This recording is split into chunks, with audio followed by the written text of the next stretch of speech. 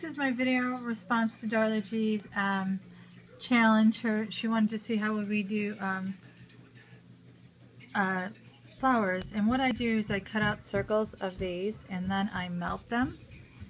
So I cut out circles and then I snip them in 4 spots, and then I turn them and I melt them in the candle, and then I put them together and then they look like something like this.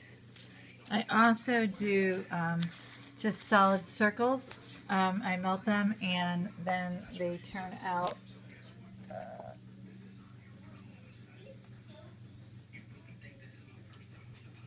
like this. So